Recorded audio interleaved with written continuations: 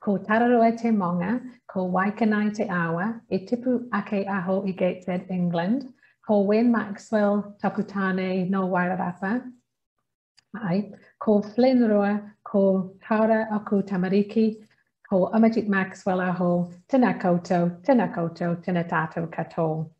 Thank you. I will just share my screen.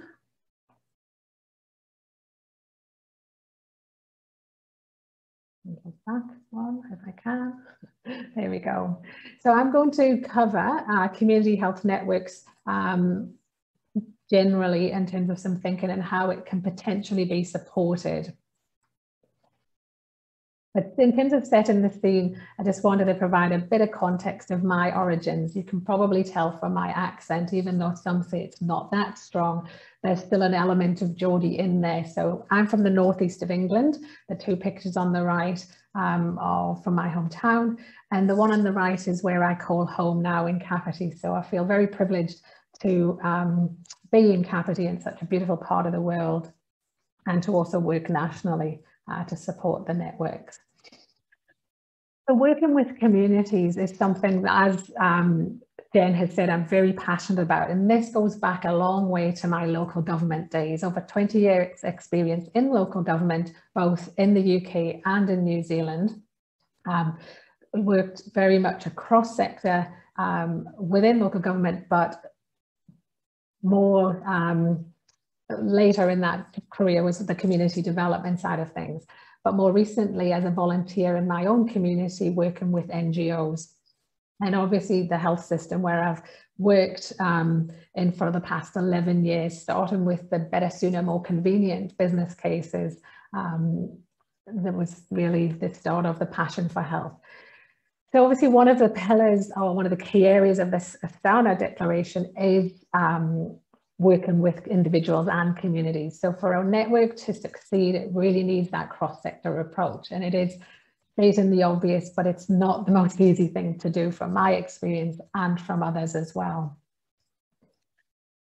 So this is a bit of an extract from the GPNZ Panui, the newsletter, the briefing, following the briefing from the minister, the health minister last week. And obviously just provide some of the context about the review that was mentioned earlier by Jen.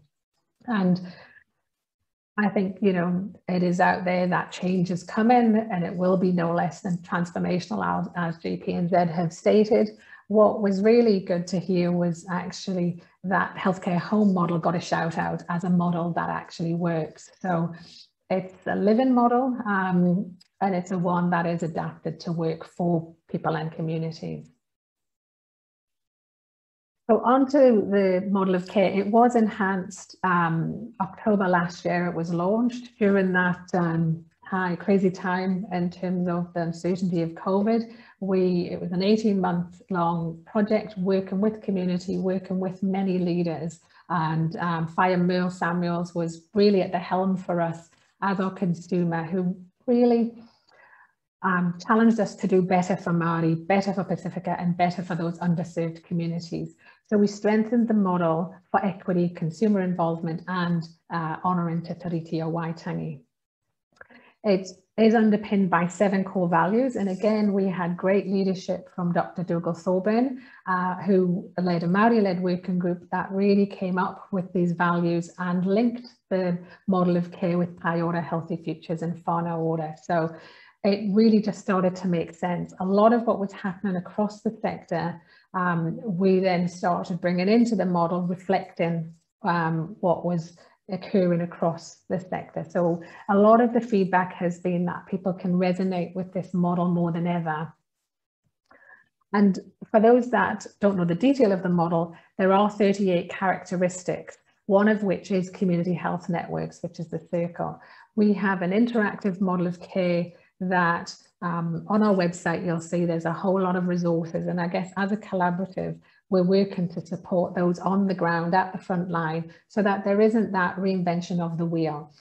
So we take the learnings from those at the front line and within organisations and share those far and wide. And as I say, that's where it's the network that I have to thank for that, Mahi.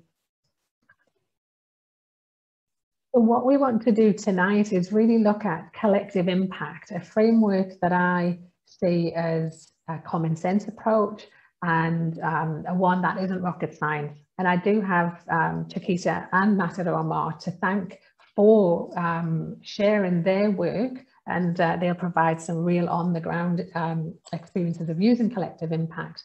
But having learned more and more about this model, it really is one that I think can be framed around our community health networks. So this is under construction, but what we want to try and do is bring a model that takes our network with whānau at the centre and the framework of community impact around it. So again, we have resources for each of those.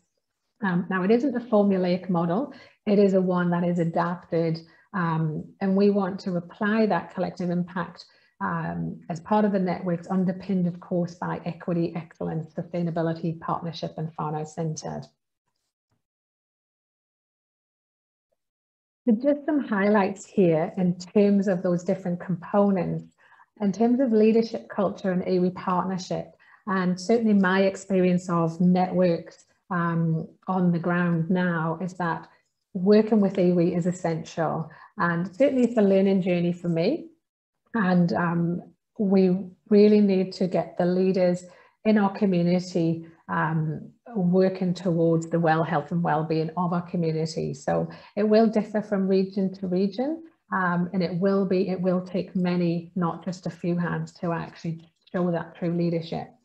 The backbone support I resonate with very strongly, because I've often worked in project teams where we are the facilitator of a vision, and I see that as the implementation side.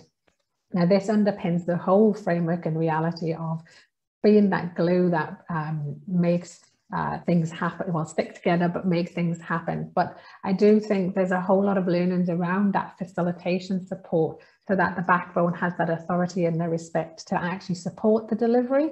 And it'll be interesting when we do more learning around collective impact, because I think this is such an important part.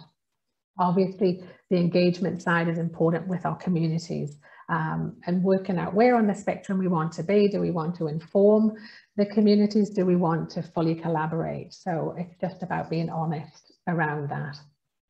The other aspects, obviously, setting that agenda, the common vision, and working with community to do that. So evoking that curiosity and that creativity around setting the agenda hand in hand. And then, of course, we have to decide what is it we're doing and how do we prioritize that?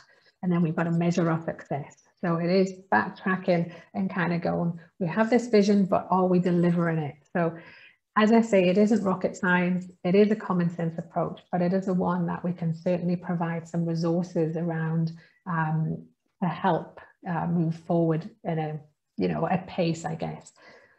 So what we'll do is work with our sector and get some feedback, and under all of the different components, provide various resources that are already out there, but we'll kind of take the best. Dr. Andrew Miller always says, take the best ideas and just share them, or he'll say steal them. But, it is really about that learning.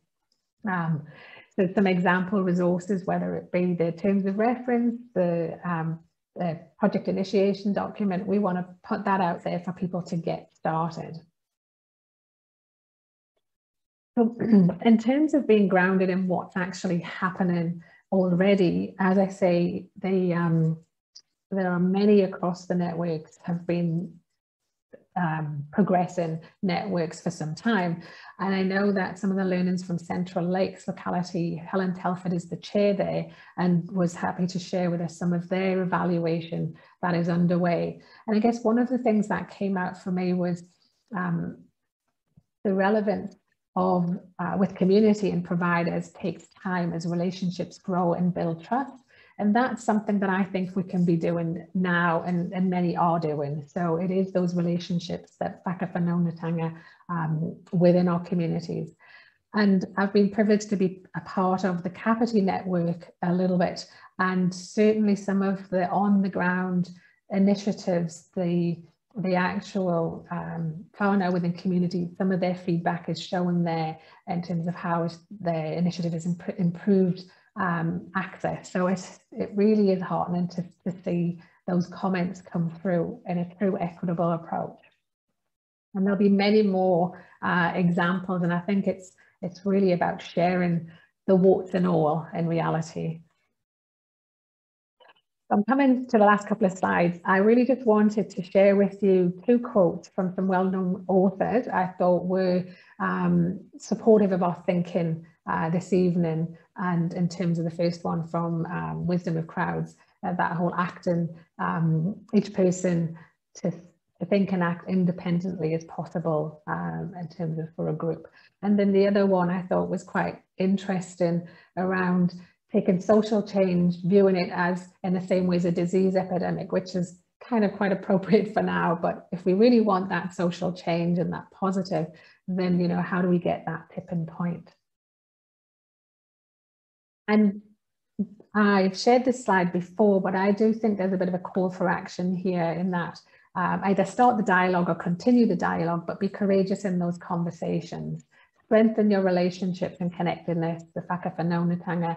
And a quote that I heard recently was, collaboration moves at the speed of trust. And I think never a truer word has been said. And share those learnings, the good, the bad, the ugly, so that others don't need to reinvent the wheel.